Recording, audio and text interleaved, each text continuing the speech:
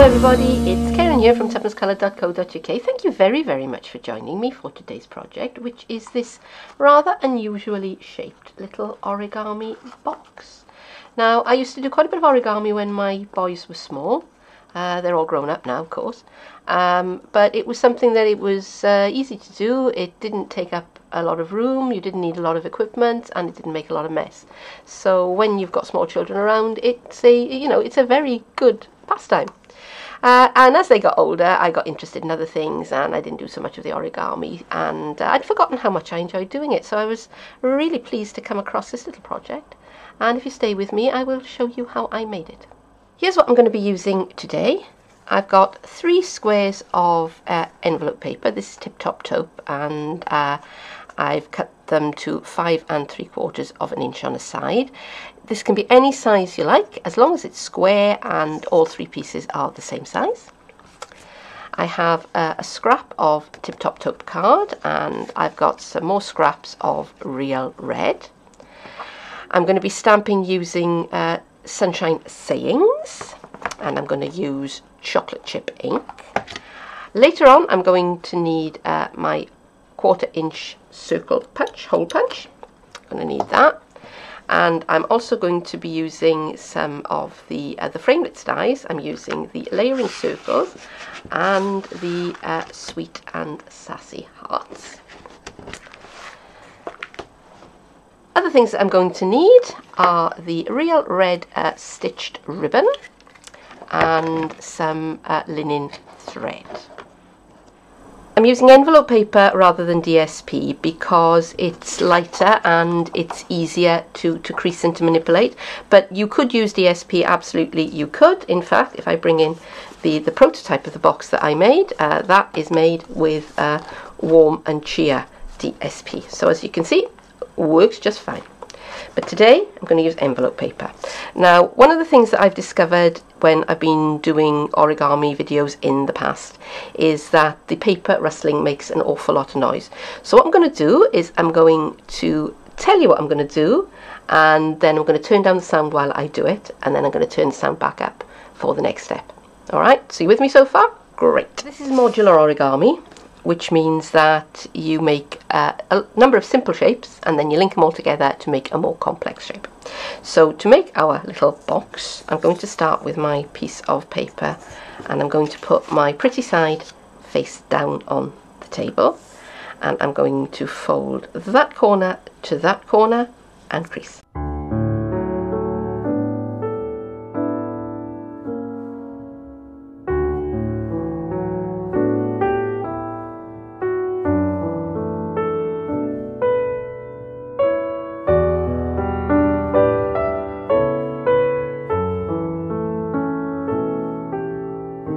So now I have that shape, and I'm going to fold that corner to that corner.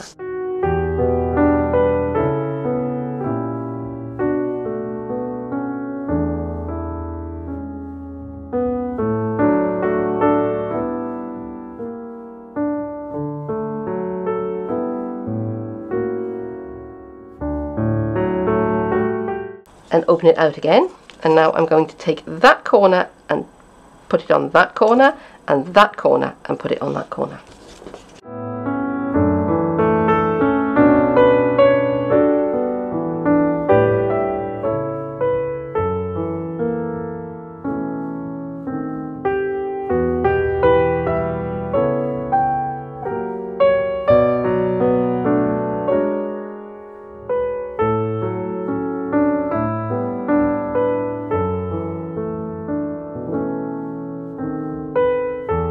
And that is the module, and I'm going to go and do the same to the other 2 pieces of paper.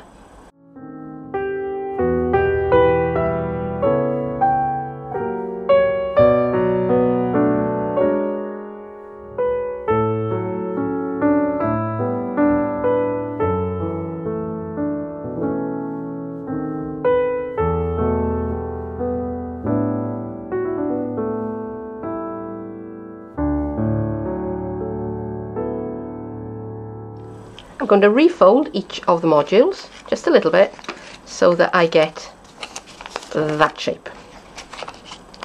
And I'm going to work with these two to begin with. I'm going to need that one later, so I'm going to put it on one side.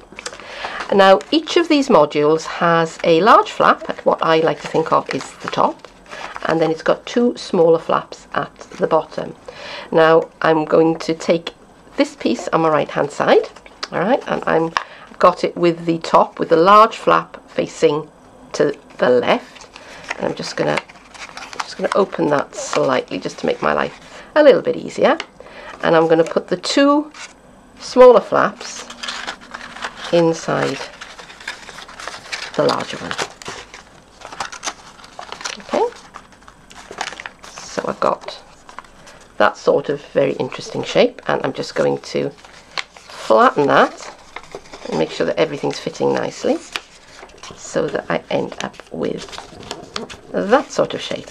Before I complete the box with this piece, I'm going to do a bit of preparation work on it, and I've got my 1/4 inch hole punch here, and on this piece, which is at the base where they all join, and I'm on the side of the large flap, I'm just going to punch some holes right the way through it, just like that. Alright, to lock my box together, I've got my single piece with the two smaller flaps at the bottom nearest to me, and this piece has got the large flap at the bottom nearest to me, and I'm just going to fit the flaps together. So smaller flap goes into larger flap, and then same thing happens on this side. Okay, and now it's almost finished. Now, if you're going to put a little treat or a little message in, I've got a little heart-shaped chocolate chip. Put it in at this point. Now, this is the only slightly fiddly bit, because once again, you have to go small flap into large flap. All right, so you may have to have a little bit of help and partly unfold the box to make it happen. Okay, but don't panic, because it's all modular, nothing's stuck down, and if it's not working out, you can always unfold it and go back and do it again. That's one in, there's the other, so you wind up with that sort of shape, and now you just gently push and just gently twiddle your paper around until it takes up the shape that you want. I'm going to die cut out some real red hearts, and I'm going to use, I think it's this one, from the Sweet and Sassy Hearts. Now this is the larger of the two straight-sided heart shapes, and so that is the smallest of them all. That is the next to smallest. That is the third to smallest, so it's the fourth to smallest, if that makes any sense. But again, you know, you use one, whatever shape, whatever you've got that you like. So I'm going to take that over to the big shot, and I'm going to do some cutting out. I cut out 4 of the red hearts, and I want to put a crease down the middle of 3 of them.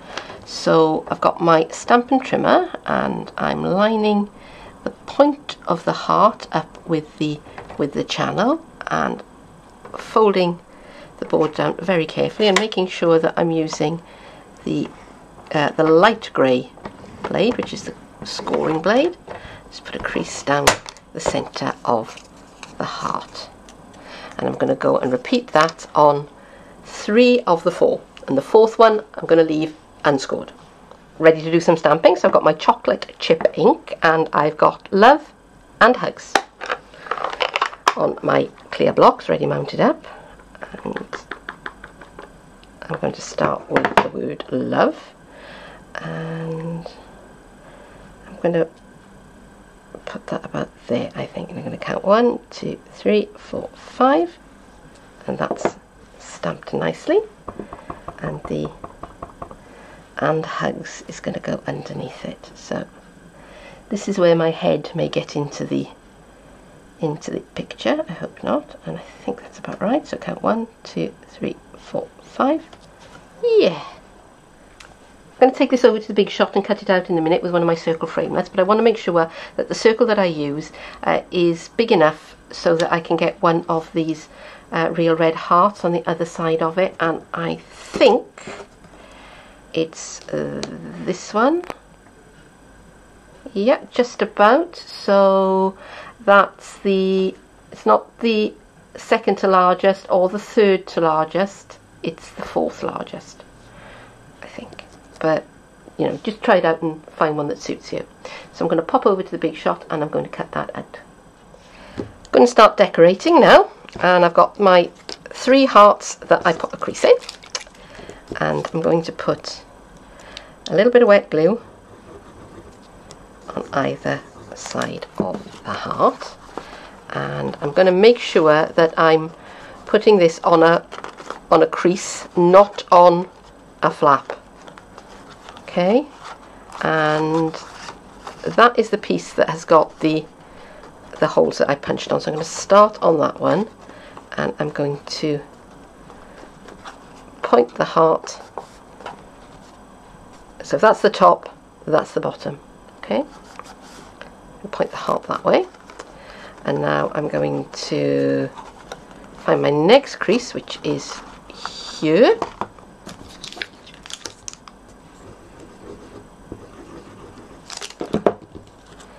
And again, I'm going to point the heart towards bottom. So can you see that one and that they're pointing in the same direction? Okay. You don't have to do that. You know, it's your box. You have as much fun with it as you like. And the last one, so here's my final crease. And again, a bit of the jolly old Tombow. And okay, so how do I want this one going? So this one's going to go top to top, I think.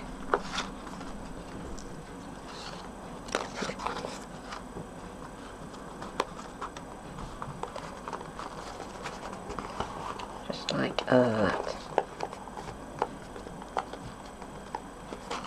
Now, as it stands at the moment, there's no really obvious way of getting into this box, and if you really want to torment somebody, you can just leave it like that, and when they shake it, they'll know there's something inside, but they won't be able to work out how to get into it without actually destroying the box.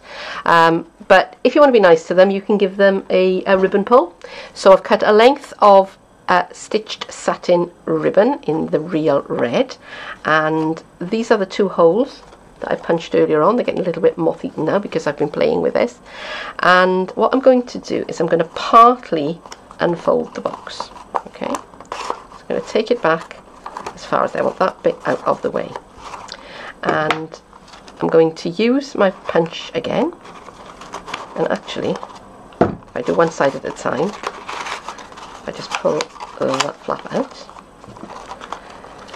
and then come in with the punch and punch all the way through. Now it is a bit fiddly, okay, and I want to make sure that my hole is going in the right place. So actually disassemble that and find where I punch and punch again. Okay, I'm going to pop that side back in.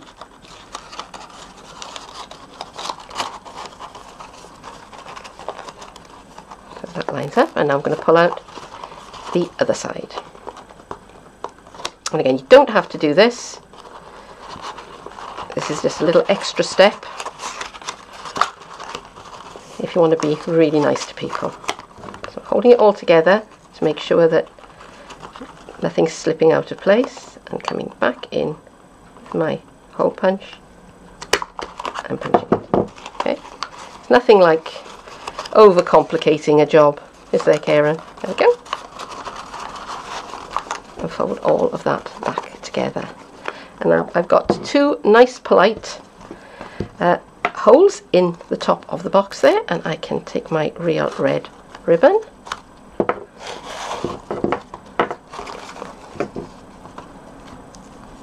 First thing I'm going to do is tie a knot. Actually, I'm going to make it a doubler because I don't want this going anywhere. Okay. And then a bow.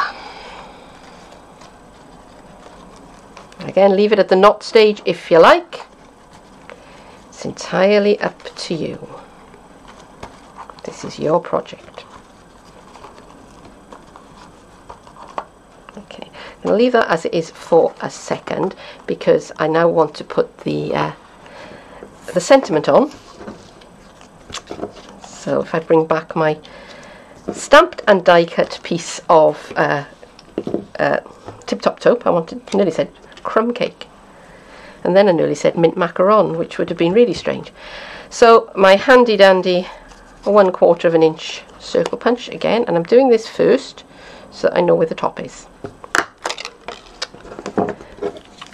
And then the heart that I die cut goes on to the back, and I'm using my liquid glue just because I have it handy. There we go. Piece of linen thread.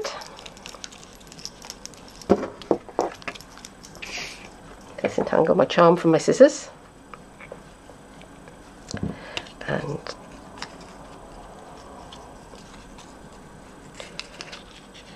poke that through. And I can write from Keren on the bottom there. And you would obviously write from whoever you are. And let's attach this to the ribbon tag. I've cut way too much linen thread there, but hey ho, so sue me.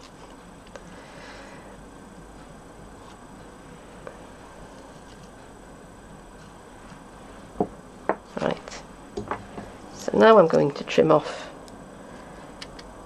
the extra pieces. I'm going to leave a couple of pieces sticking out there, and let's trim this bow to the way I want it.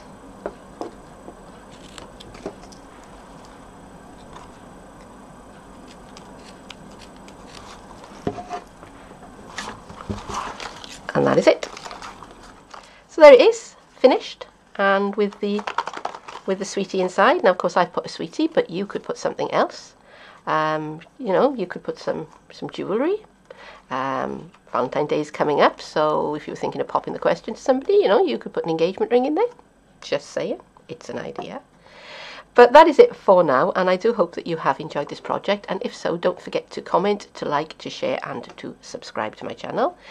I would really like to see what you've been making, and if you've been inspired by anything that I've done, then please do visit my Facebook page and post a picture of it. The address is underneath this video, and you can also get in touch with me through my blog and through my Stampin' Up online store if you want to get your hands on any of the supplies that I have been using today. But that is it for now. I will be back very, very soon, and I hope that I will see you again. Bye bye.